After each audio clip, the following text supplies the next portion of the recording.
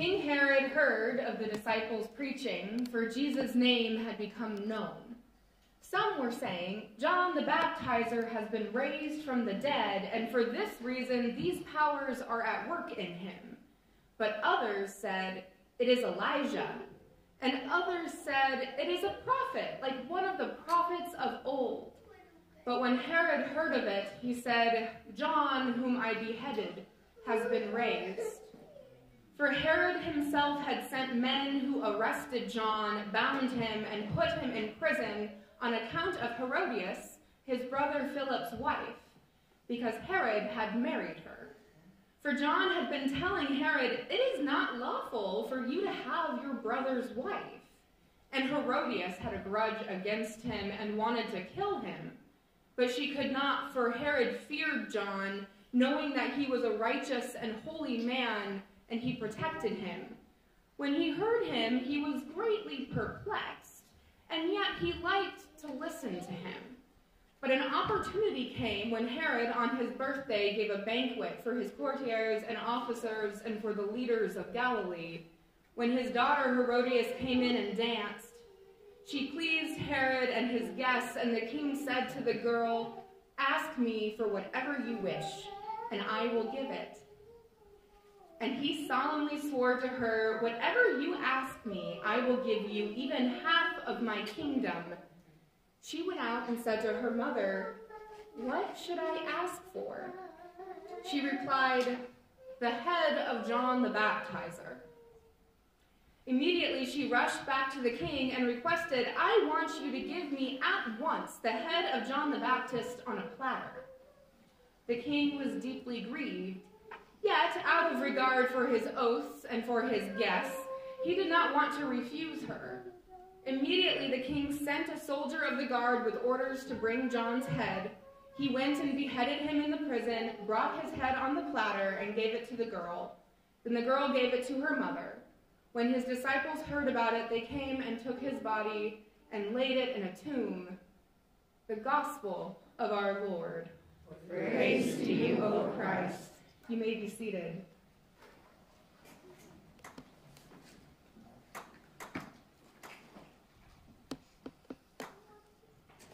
Well, that feels like some great good news, doesn't it? When I first came to LCCK back in February for our meet and greet, before you all voted to call me as your next pastor, I stood at the pulpit and in front of my laptop for our Zoom session and tried to condense my whole life into about 5 minutes, just so you could get to know me a little bit more before prayerfully deciding to call me as your pastor. And for me, so much of my own faith story and ministry and call is all wrapped up in the ways in which we regularly try to convince ourselves that we are not the ones God is looking for in any particular situation. We often worry that we are not educated enough in our faith tradition to share our personal faith stories with others. We often find ourselves feeling inadequate when faced with neighbors in serious need. We often feel like we don't have the credentials to make the right choices in our lives, especially the choices that God is calling us to. And we're not the only ones who experience this, right? We see this throughout Scripture. Moses, who tries to convince God that he is not eloquent enough to lead God's people out of Egypt, which of course he does in the most eloquent way possible. Jeremiah, who is interrupted by God in his claim that he is just a boy and cannot be a prophet speaking truths about God and about God's people to Israel. Jonah literally gets eaten by a giant fish in his attempts to avoid God's action in his life. That is a kind of avoidance that sometimes I might aspire to. With our readings today, we see two very different ways in which people are given outs to following God's commands to love God and to love our neighbor. With the prophet Amos and the priest Amaziah, we witness God's justice along God's plumb line, which is basically, for those of you who know construction things, apparently it's a way to make sure a wall is straight. I have never had to do that, and I think if I did, none of my walls in my house would be straight, and we're new homeowners, so they might not be anyway. But we see with Amos that he is trying to speak God's truth to the people in Bethel, particularly in our reading today. And then we also see that with Herod and John the Baptist, we kind of witness what we can all probably assume is the opposite of God's justice. I have a lot of mixed feelings about our gospel reading from Mark today, and I think that we can put it most simply with the word gruesome. It seems right out of Game of Thrones. Our gospel today is gruesome. It's violent, it's gross, and honestly, it's just sad. And it would be easier to skip over our gospel reading and maybe just focus in on the wonderful promises of Ephesians today. But the gospel writer Mark doesn't want us to skip over this. Between the time in Mark when Jesus sends his disciples out and when they return, we have this interlude, this story, this reminder of the way in which human justice often plays out in the world. Often when this story is told, Herod's new wife and daughter/niece, we don't know the exact timeline of their marriage, so I always wonder, is she a stepdaughter who was once Herod's niece or his actual daughter? They're painted as the main villains here. Herod is just a foolish king who doesn't want to look bad. And although Mark tells us that Herod found John interesting and believed him to be a righteous and honorable man, Herod does still arrest him.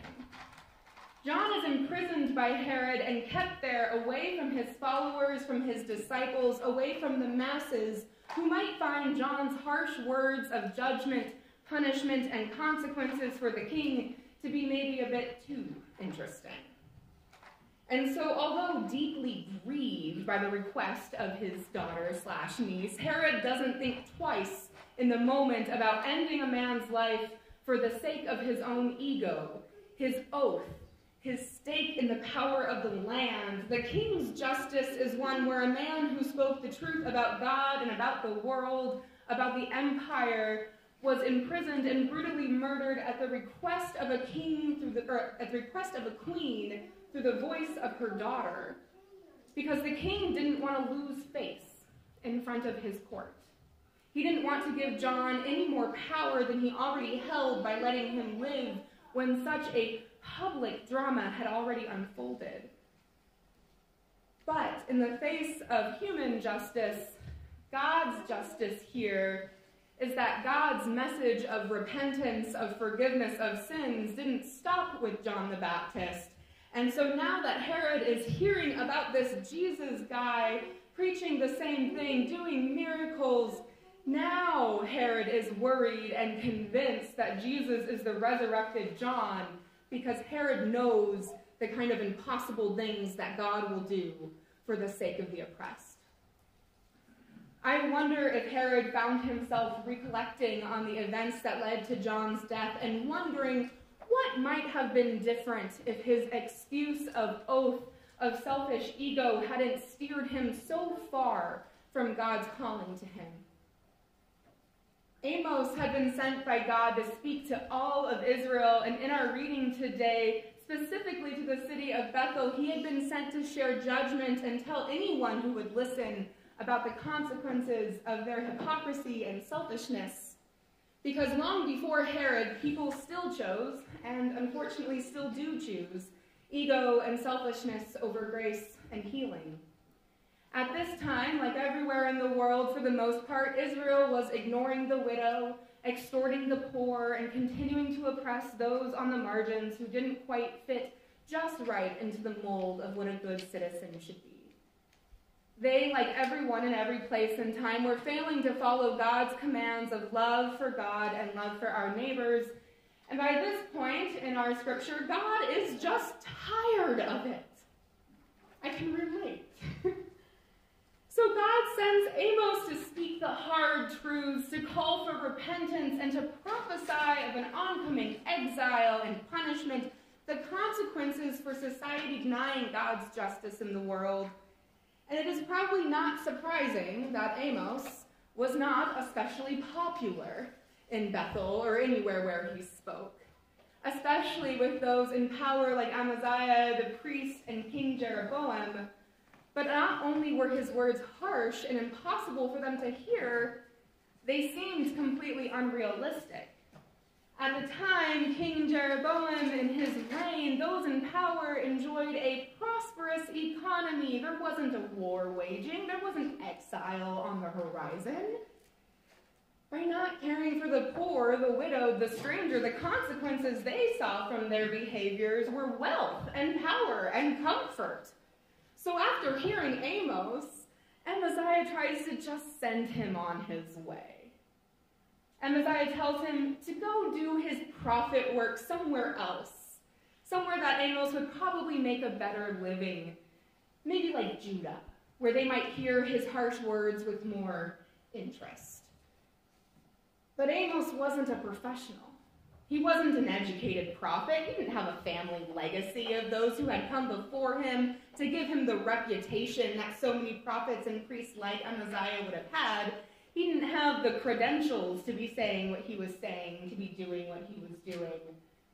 And instead of hiding this from Amaziah, it's the fact that he is kind of an outsider that makes this his proof of God's work in him. It's because of the fact that in Amaziah's eyes, Amos is probably inadequate for this, that Amos proves that God is at work, because God calls us all to the work of God's justice and grace and healing in this world, whether we're formally theologically educated, whether we feel very adequate or have the credentials to do so. And unlike so many prophets and people who use excuses and reasons why their inadequacy means they are not the right person for the job, Amos uses his as a proof text that God is using a simple herdsman, and as a goat owner, I'm a little bit of a fan of this, of course, that this simple herdsman and dresser of sycamore trees can call out injustice and hopefully call the people listening back into relationship with God. And the hard part, what makes our reading from Amos and our gospel reading today especially hard, is because in our stories today from Scripture, our heroes, Amos and John the Baptist, aren't successful in the way we would understand them to be. For Amos, the people continue to mistreat the poor and the widowed and the stranger. Israel does end up finding itself in exile. And by the time the Roman Empire has made its way through the Middle East, another prophet, John the Baptist, is killed at the unjust hands of those in power.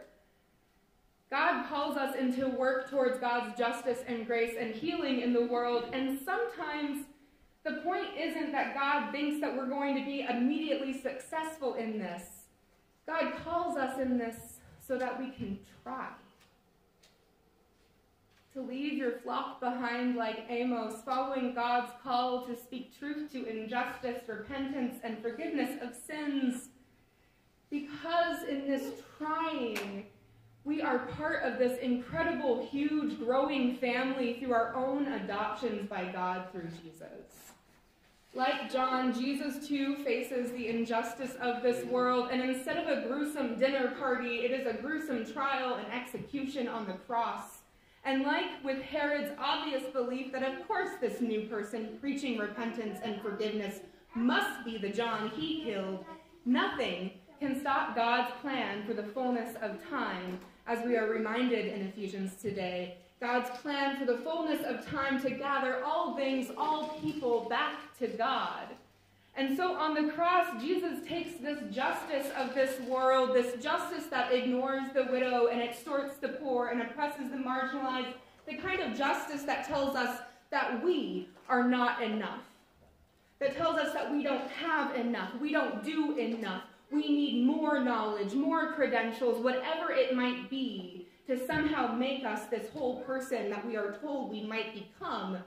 And Jesus on the cross flips that justice and turns it towards healing and grace and the new life that God gives us in the resurrection. Jesus gives us a justice of life and forgiveness, of adoption as children of God, destined for grace and love and redemption, so that even when it doesn't always work out, even when we don't feel successful in sharing our faith, in caring for our neighbor, in our calling as children of God, we know that God can and does the impossible through us, through even a herdsman, as long as we try.